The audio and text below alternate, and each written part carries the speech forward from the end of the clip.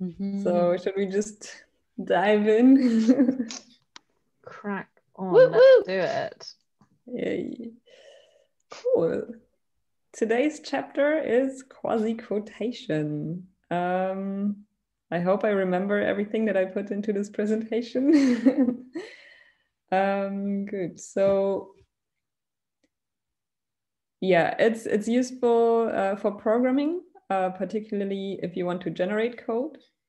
But when it's combined with other techniques, tidy evaluation becomes a powerful tool for data analysis. So this was basically in the introduction why you need quasiquotation.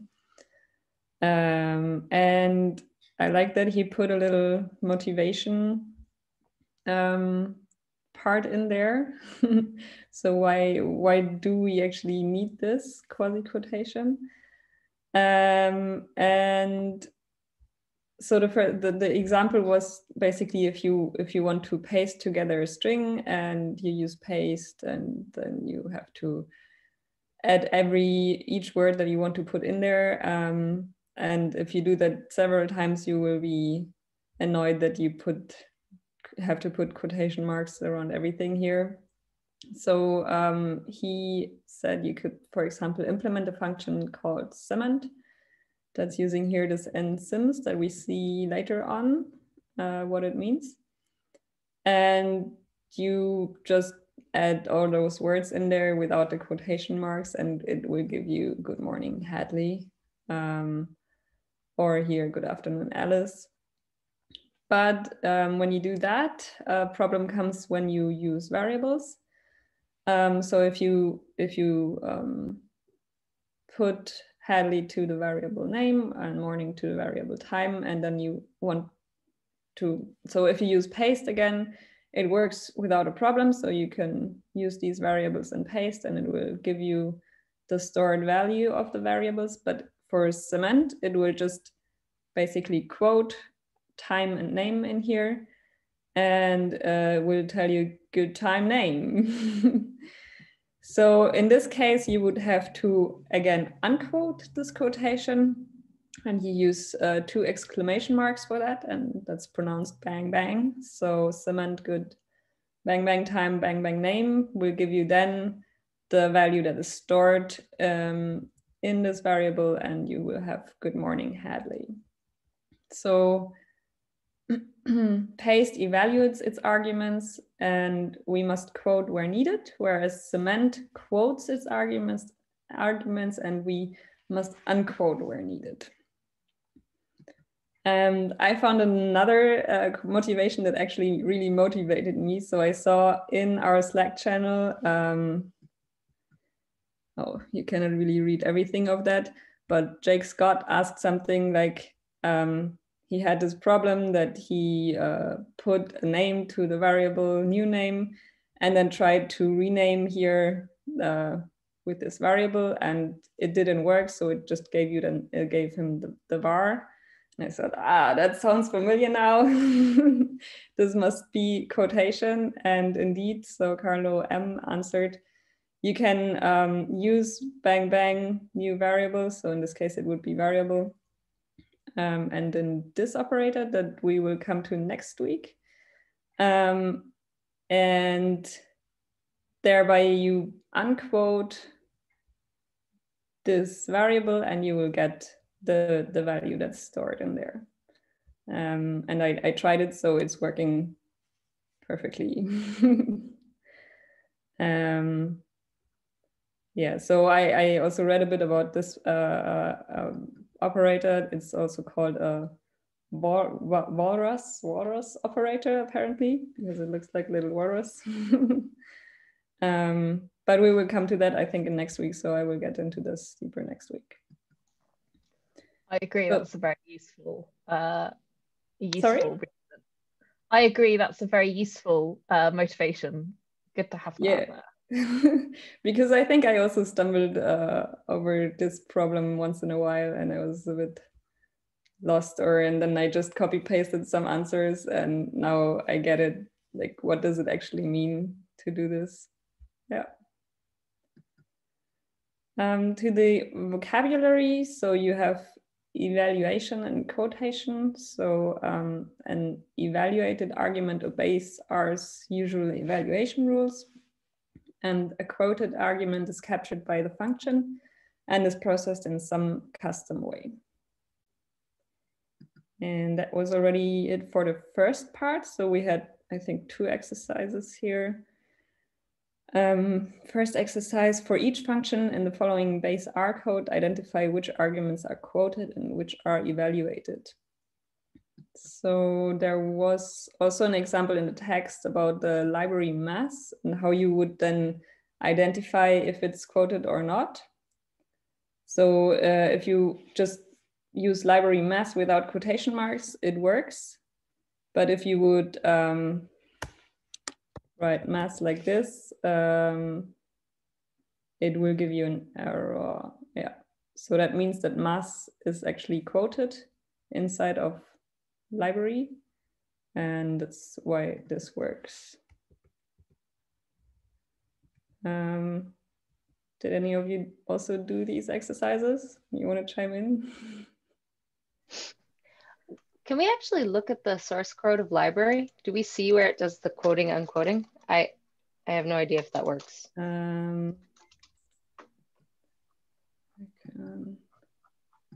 Oh gosh, it's really long. Maybe it's not going to be interesting.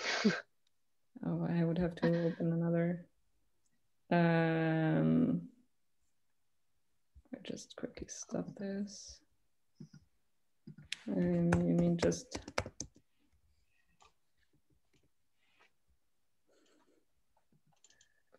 Yeah, sorry, it's so long. I don't know why I didn't think it would be. Maybe it's just in the beginning. Oh, it's very long. Yeah, I was. Oh, okay. I was wondering if we could see it here at the top, maybe somewhere where they do it. Is character. Package. Wow. Is list. I think it's not really in the beginning.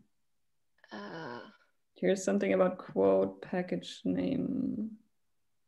S quote.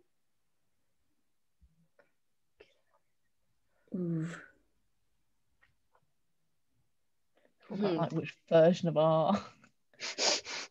Platform type.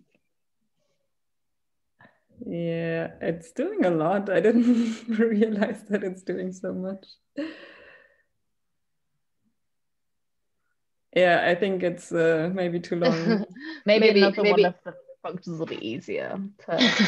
Yeah. So now I have to run this again.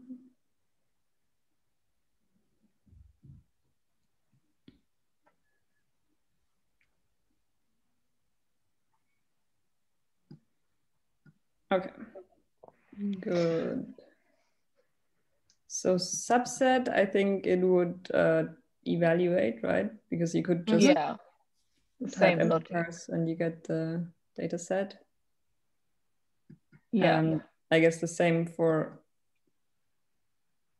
all of these. But then we have also here the cylinder, for example, would be quoted. Because if you just type cylinder, it will throw an error. The same for the VS, and here this is... I think I was initially confused when I looked at this because I kind of skimmed over the fact that it was doing a double equal sign and just mentally assumed, oh, so that's the argument name and then the argument is for, which is fine. But then I realized when I look back at it, actually it's not what's happening. Yeah, so that's this. Then the second question was, for each function in the following tidy worst code, identify which arguments are quoted and which are evaluated.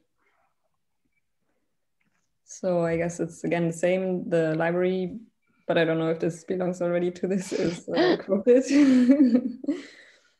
Then we have empty cars, which is evaluated.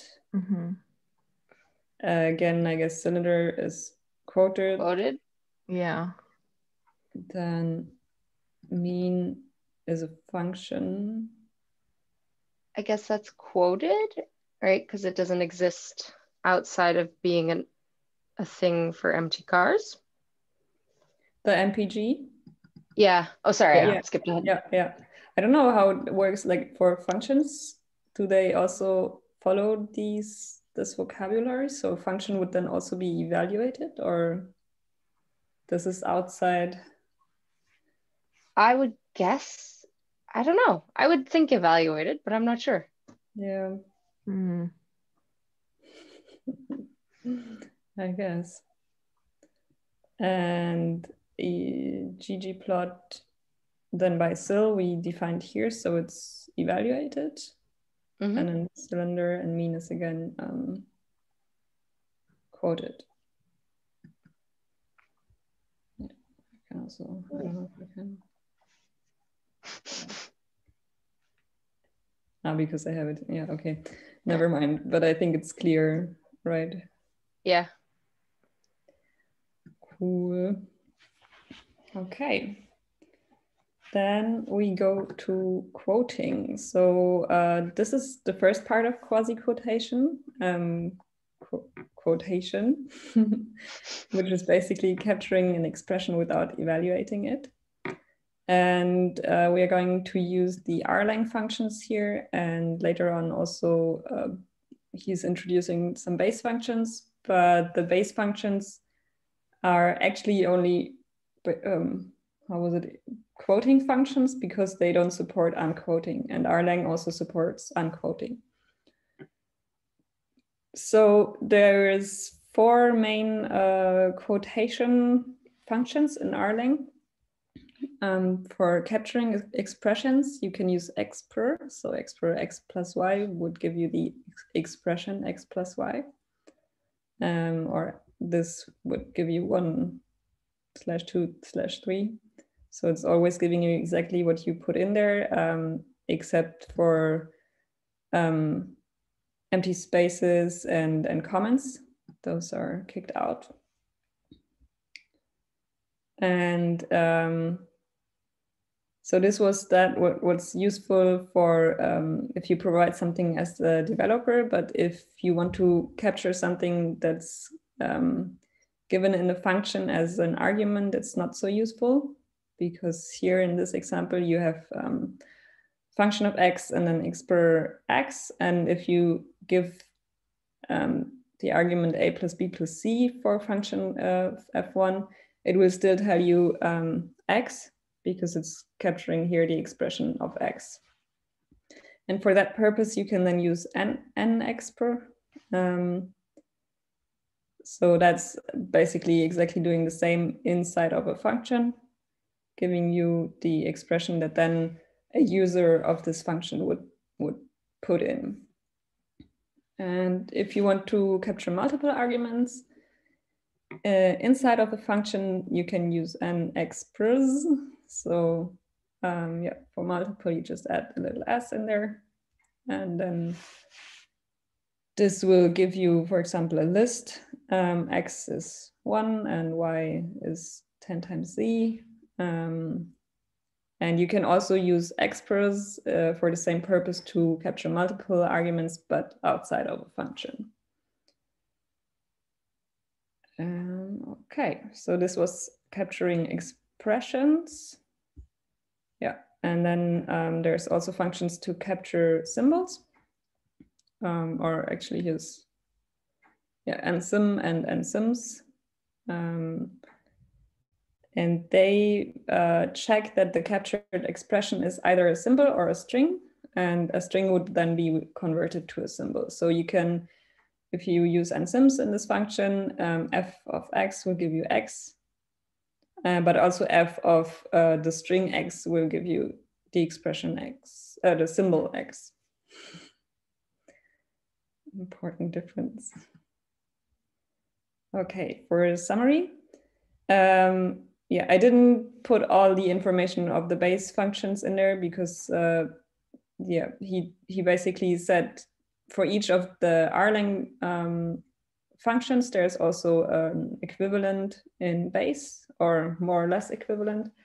So expr would be quote in base, exprs would be a list, and expr would be substitute But substitute also has some other, so it's not exactly the same. It's also working some other things. So it's also substituting actually things in like the arguments that you give to it. And then if you use as list substitute, you can also use it for multiple arguments like an express.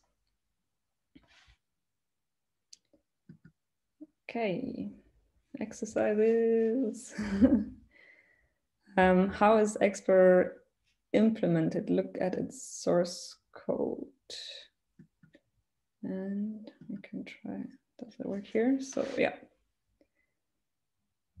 So actually the function of expr is an expr. Great. I don't really know what that tells us, to be honest.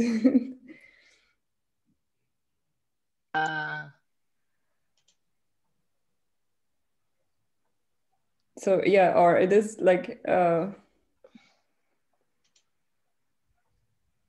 it's so you use the function that you would use inside of a function to capture an expression with an expression to capture an expression outside of the function.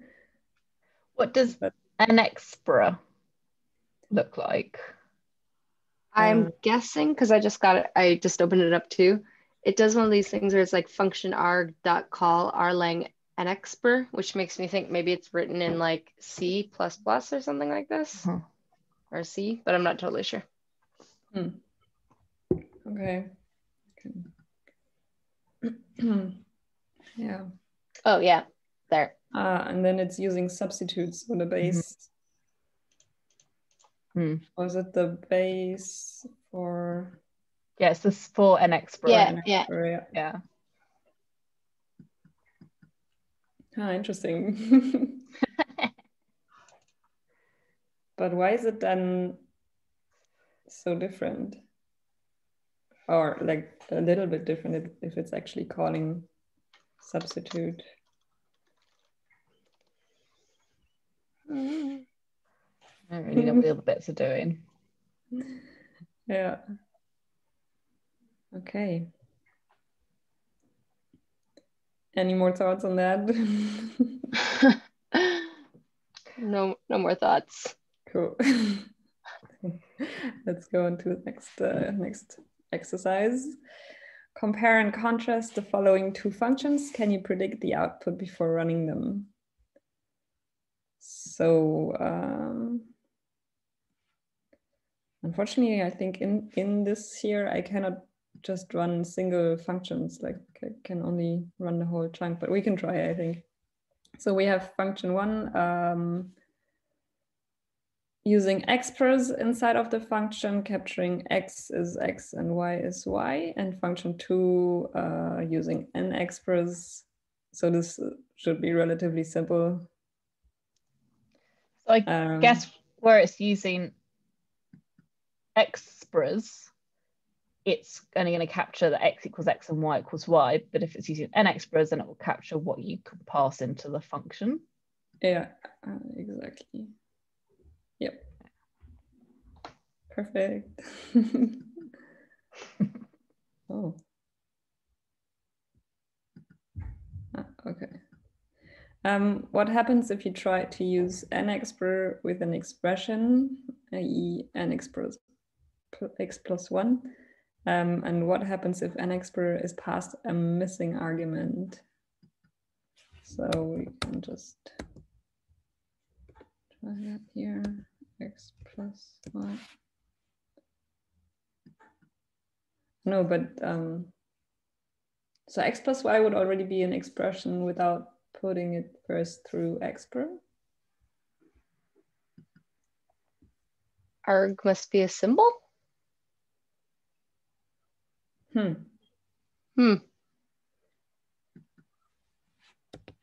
Because it's not an x. What if you had an express? Would it work? So if we put x, oh god. I feel like they could have more sayable functions. It's the same. What about if you change an expr to have an S on the end? Will that make a Inputs difference? to capture must be argument names. Okay. Okay. And like this. It's the same. Okay. And missing argument, I don't know.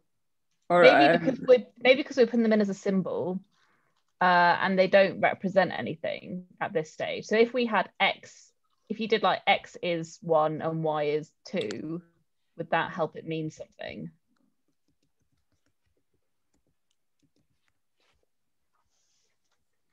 Let's try the. So yeah, without the Arg must be a symbol. Okay, cool. There's that idea. It's not that. But then maybe this.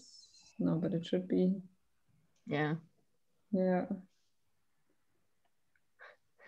See, fully so understand what does it mean? this. It only works inside of a function. Because if we do this, it will give you X plus Y, right? Yeah. Yeah. Okay, let's look at quoting. Yeah, maybe it can only be used in a function. I don't know if I wrote anything to that. Maybe we can check. Yeah, I just wrote what happens. The same is if you use missing arg, it also tells you arg must be a symbol. Even though I tried then is symbol missing arg, and that's true. That's also, it confused me. But maybe because missing arg is one of those special cases. Yeah. Did it have something about it? Had something that wasn't missing. It was like maybe There's not maybe missing, but it had some missing thing in here, didn't it? In the last chapter. Maybe it was later on. Oh, maybe it was to them quoting rather than quoting. Okay, so I'm thinking later on. So what if you used? If I quote it, like if I put it maybe missing. For the missing. So using like, I mean, this is surely not right. Lang, yeah, maybe missing that one. Ooh. And then the arg in the middle. Arg here? Yeah, arg like that. I don't, it's possibly not quite what we want, but yeah. Arg must be a symbol. That's a shame. I guess we're still doing. So arg must be a symbol. Okay, fine. Fine. So how do we make? But that's also because it's just an expr, so it's hard to. It's always going to be the case. X plus Y. So this should work then? No. What about if we put it into a function? Or if ensim has ensims plural thing. I don't know.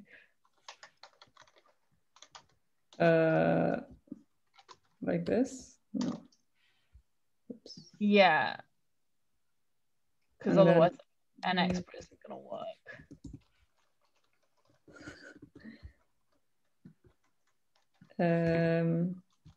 So just like an expr and then of arg function arg, and then we try f1 of x plus y. Yeah, I think it's working. So is it that this just simply works only in functions? Seems to be, right? Yeah. I mean, which would make sense, but I feel like it hasn't explicitly been said. Yeah, so it has been said that it is used inside of functions because the other one doesn't work inside of functions, but it has not explicitly been said that it doesn't work outside of functions. Yeah. Yeah.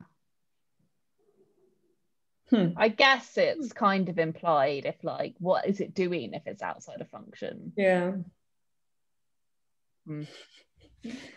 Huh.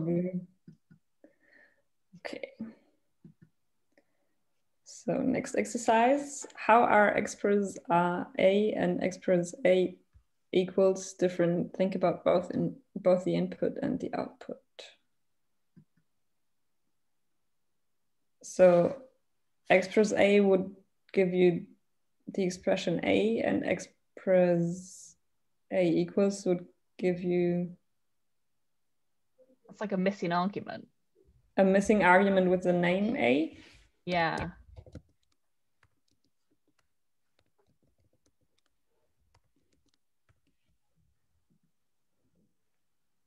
Yeah. Yeah. Because express always implies multiples, so it will give you the list, and then A will be the name of the slot. Interesting. Interesting. Yeah. Yeah. So here we have a symbol as input and output list entry value, and in the second case we have the name of the argument as the input, and then output would be the list entry name. Cool. What are other differences between express and a list? Read the documentation for the named arguments of express to find out. I think I did not do this one because I did not care too much about the base functions. As he also said that Erlang just is better, basically. Yeah, I don't know. Did you do that, anybody? I did not.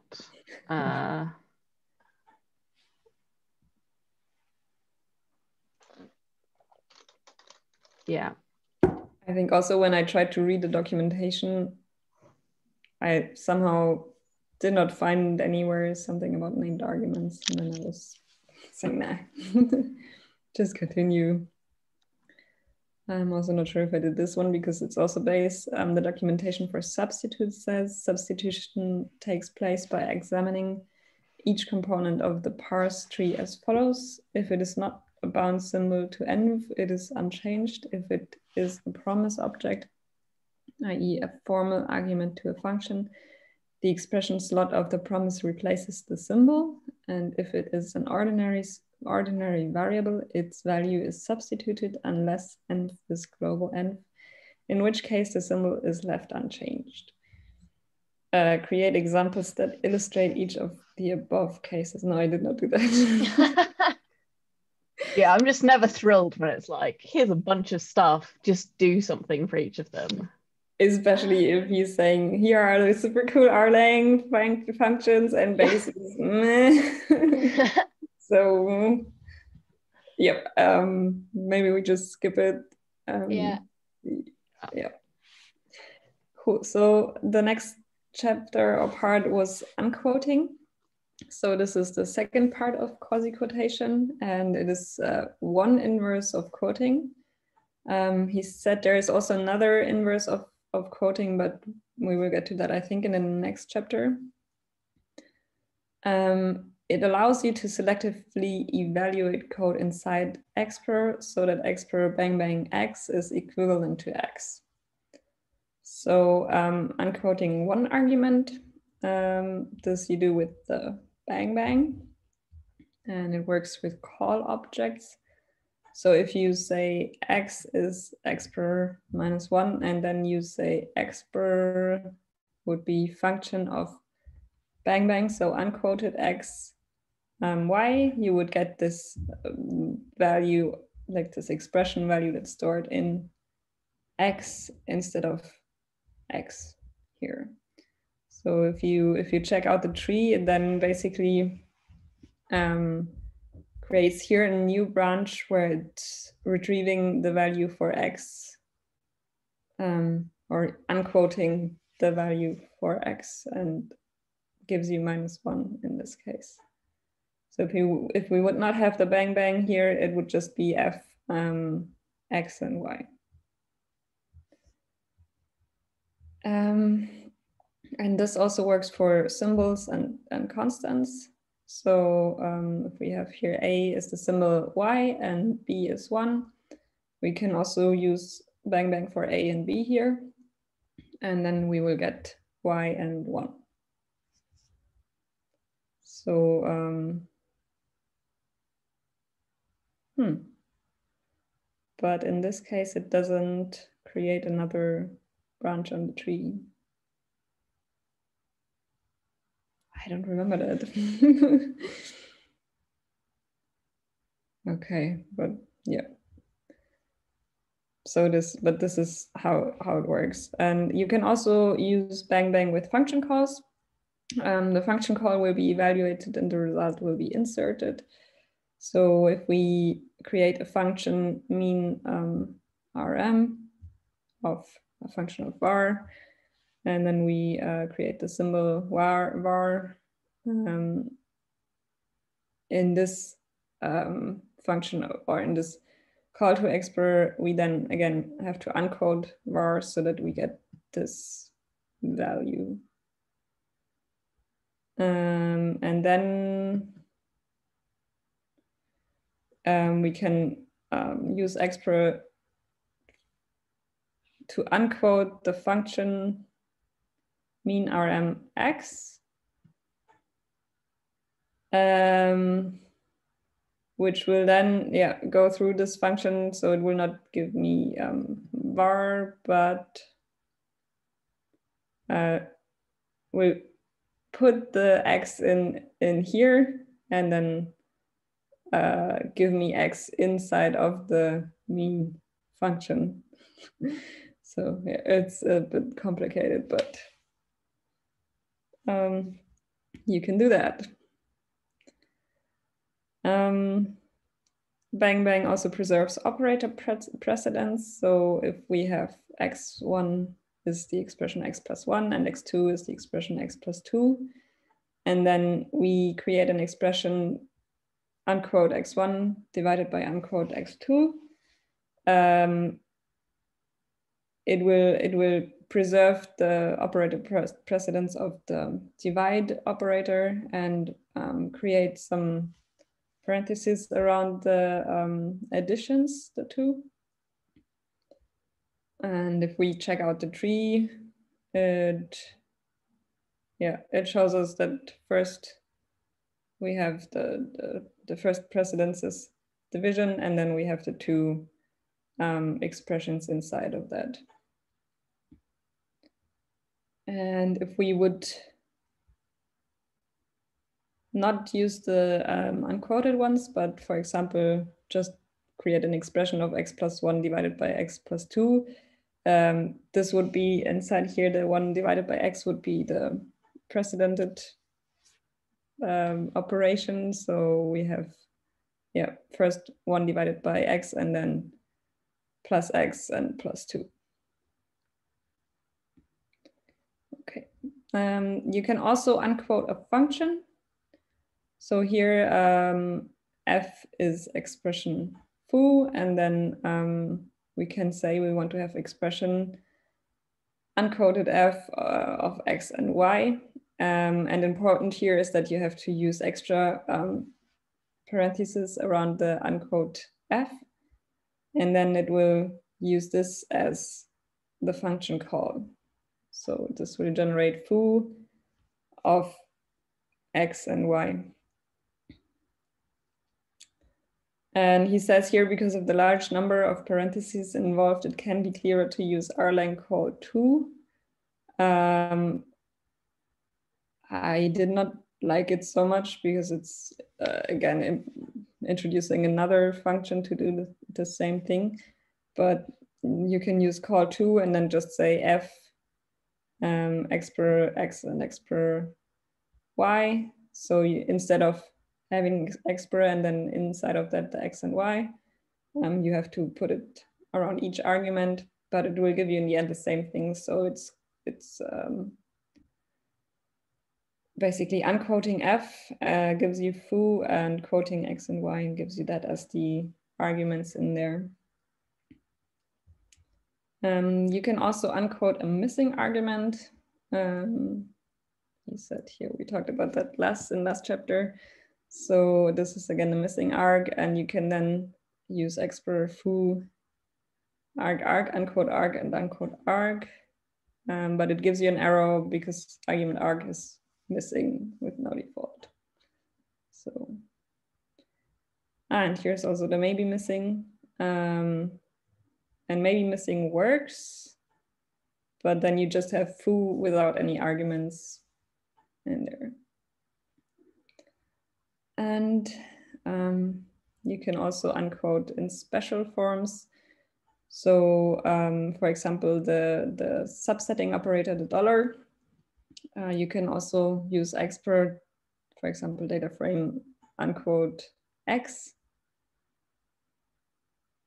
No, you cannot use that because it will think that this is the normal exclamation mark, like the negation. So if you want to use it with the subsetting operator dollar, you would have to use the prefix form of that and say, yeah, prefix, and then you say data frame and then bang bang x, and then this will work and give you the expression. Then you can also unquote many arguments with bang bang bang, also called unquote splice. And this then takes a list of expressions and inserts them at the location of the bang, bang, bang. So you can here make a list of expressions, XS, where you have A, 1A and minus B. And then you use expr again inside of the function. You unquote the X's and you have the Y.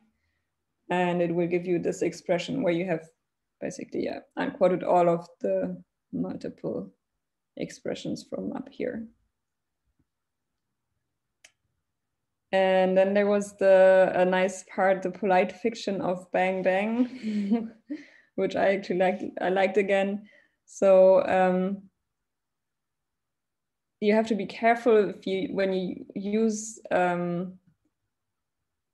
bang bang outside, or when you use bang bang outside of an expression context, or bang bang bang, because then they actually just work as the repeated application of the negation operator, so the normal exclamation mark. So bang bang true would be actually true, bang bang bang true would be false.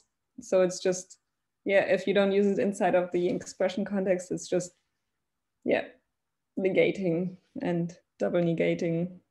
So if you would, and this is where you have to be careful, because you can lead to false results. For example, if you say bang is 1000 and then bang bang bang would be true, and you I don't know if I have it somewhere, but if you, for example, then say 1 plus bang bang bang, it would actually give you 2 instead of 1001.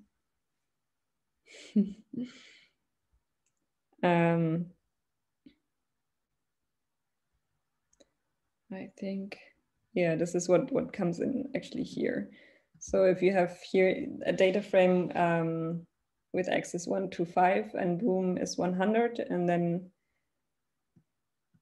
you say with data frame x plus bang bang boom, it will actually just add 1 to each of the numbers, because bang bang boom is just true, and true will be converted to 1.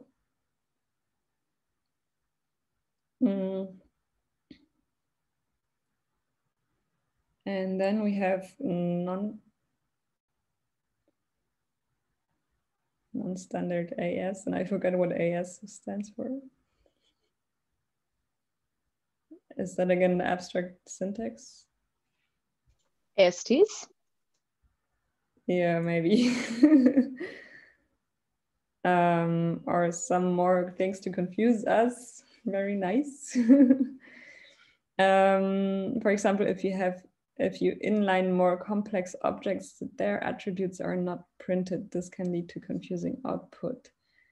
So in this case, it's expr class bang bang data frame x is 10, and this will actually, yeah, give us class list of x is 10, even though if we evaluate x1, it will tell us this is the data frame. But in here, it says list, so this is a bit confusing. And you can use expr_print and lobster again to figure out what's happening here. So expr_print will then basically tell you, I don't know,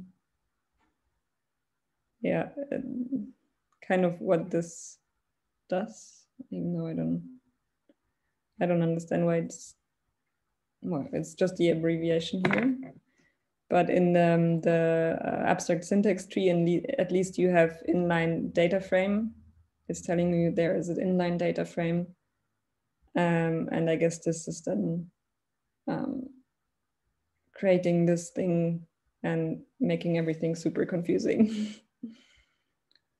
Another example is inlining integer sequences, which in this case here, giving you f of 1 to 5. But if you, so it's, yeah, making it compact. But if you use expr_print, it tells you actually we have here f of the integers 1, L2, L3, and so on. And the lobster AST also tells you again, this is an inline integer. Yeah. So he didn't lie here. It really confused me a bit more to read about that, but I guess it's also good to keep it in mind that there's some things that will not look as you might think they should look like. Good. So we have some more exercises. The first one, given the following components, use Quasiquotation to construct the following calls. That was, yeah, 8 calls. And I think I struggled with some of them. And I even peeked into the solutions, but even in the solutions, it did not look the same as it should look. So then I stopped worrying about it. Do you want to go through them or see the solutions and go through the solutions? Let's go through like the first 3 maybe? Yeah. Or whichever one you thought like was interesting and difficult. Yeah, I think the first few were a bit more difficult. So I guess the first one, because of the to get the parentheses, oh God. How was that? I'm a bit blank right now. So I guess we use expr.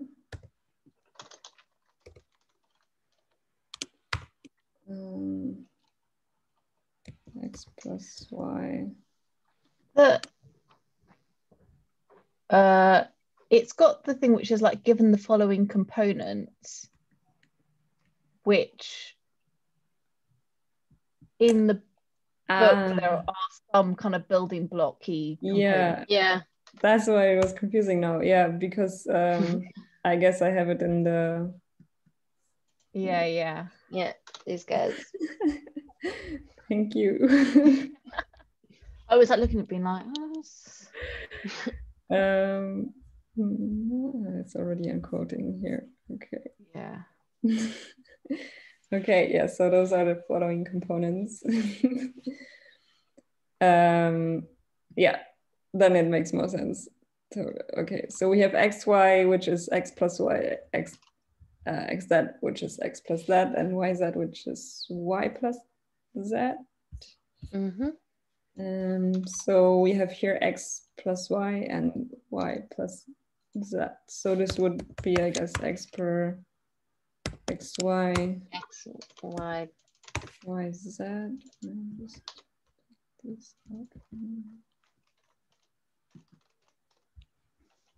because I don't know. This. No. We want to bang bang, right? So it's x True. for bang bang Bang. xy divided by bang bang yz. Yep, very good. This chapter is really funny hearing you're like bang bang boom. Yeah. Yeah. Okay, and then this one. This one would be. Is it x per minus bang bang x? This, I think this might have been the confusing one. So I would say it's this.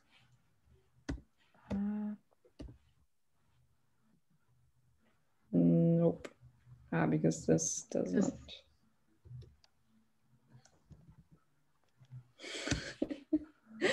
I'm super guessing here. What about brackets?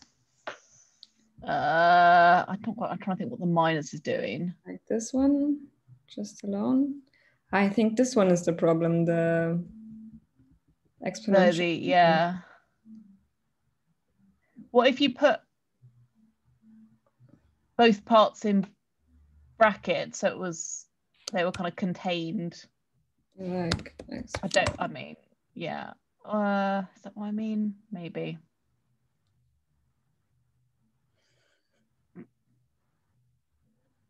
I figured it out at some point and I forgot again completely. Should we have a peek? Yeah. So it's this one. Yeah, so it's just brackets. 1 time the expert, but then brackets around the unquoted expressions.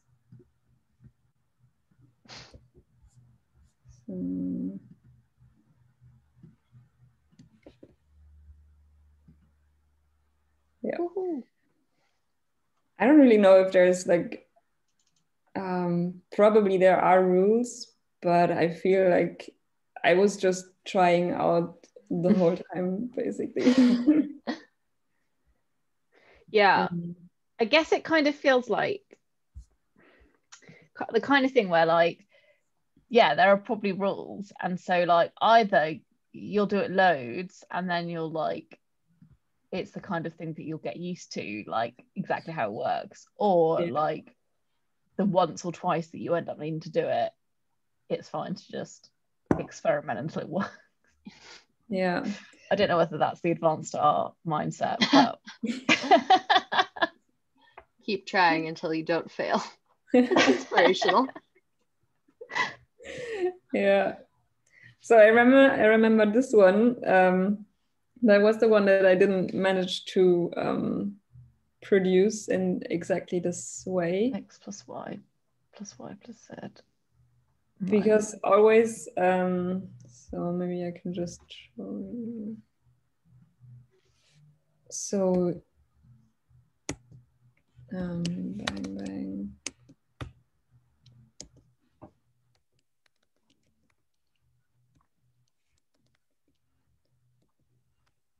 So I guess we can also put again here parentheses around.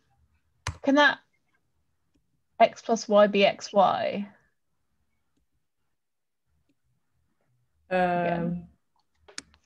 Sorry? The third argument at the end. Y. Oh, yeah. Sorry. I doubt that'll be the difference. Yeah, but the problem is that the first one, it doesn't get the parentheses, and I don't know why. And also I checked here for these, I checked the solutions, and I think it was actually the same what I wrote here, they put in the solutions, but also in their output it looked like this, so they didn't have the parentheses around the first. What if you use a parenthesis as like, you know, a function, like use it as a prefix function. I don't quite know how. Around like that. backticks, and then you would not have that one. I think I tried it, but it also doesn't work. To be fair, or maybe do that and then do brackets. So and then bracket, but maybe we still need another backtick. Sorry. I mean, this is definitely not the answer, but no. Oh, come on. I didn't think it would do the same. Exactly the same. Yeah, I played around with that one a bit, but I could not find a way to do it. Well, that could be a fun one to ask the group. Yeah. But then when I looked at the solutions and they also didn't have it, I thought, okay, then I'm relieved that it's not just me. And oh, weird. Because weird that it works for the other, like the kind of, it's not like it's just a thing where like the first one they strip it or whatever.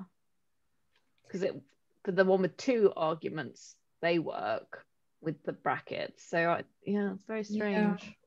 Maybe if we have another operator here, then you get the interesting. But somehow maybe it's to do with operator precedence, but I mean, it seems like that isn't what it would do, because it's like it should not be stupid, matter but maybe it's just trying to like, it's like, oh well, this is the same as writing plus plus plus plus.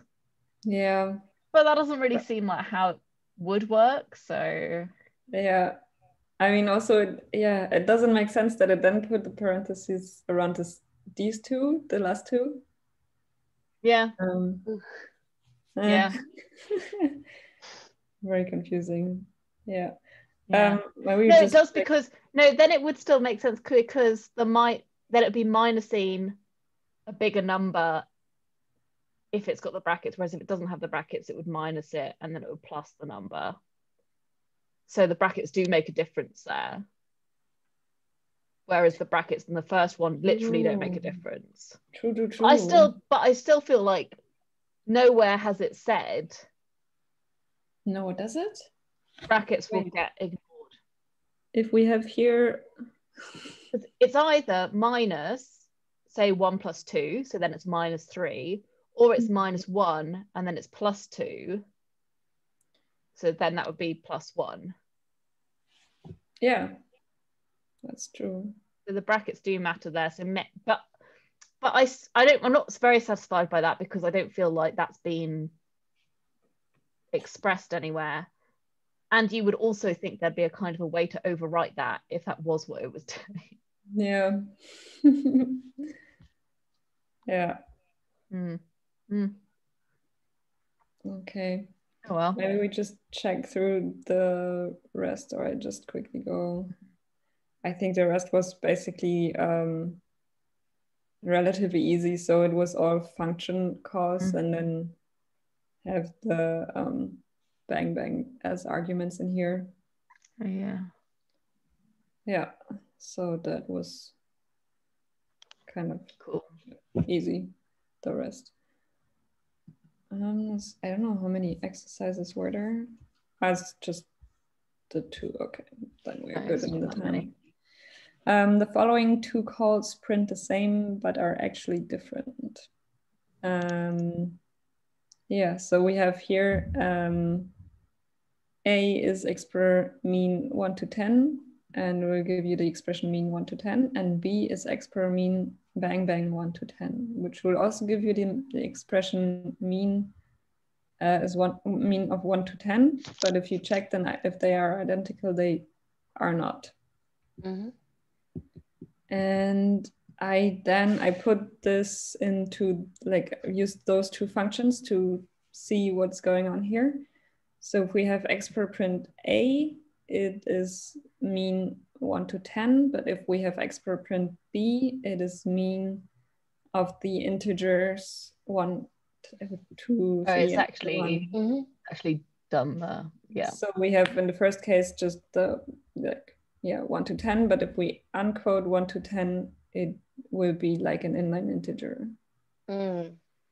And I don't know, the question was what's more natural?